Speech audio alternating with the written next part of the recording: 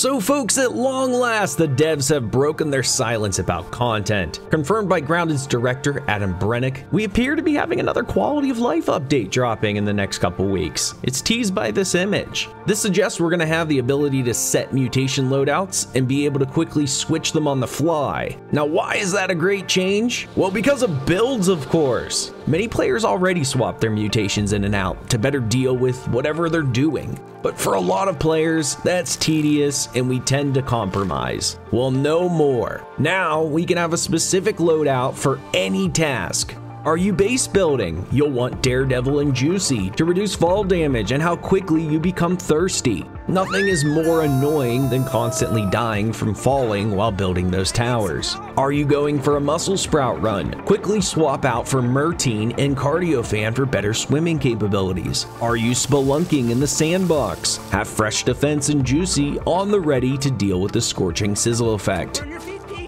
And we haven't even gotten to combat yet. Wolf Spiders and Black Widows, you'll need Mithridatism, Ants, Ant Annihilator, and Spicy Safety for bugs that use stabbing and smashing moves, like mosquitoes, bees, roly-polies, ladybirds, and Blackhawk's beetles.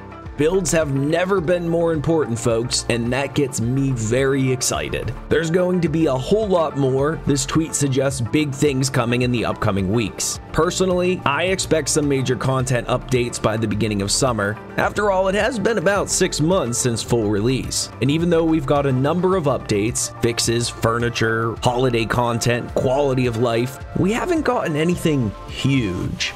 The team has been pretty hush-hush, but I think that's because they're trying to keep a tight lid on some awesome things they have in the works. So be sure to check back for some more awesome Grounded content in the near future. As always, stay grounded.